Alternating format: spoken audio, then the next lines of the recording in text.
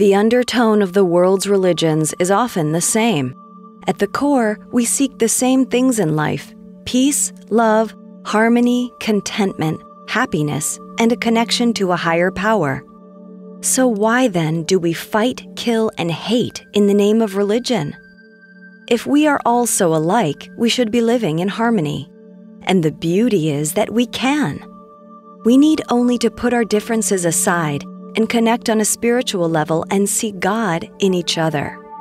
Journey into a utopia in the hidden revelation and see the big picture to understand love in the universe. Open your eyes to a new perspective.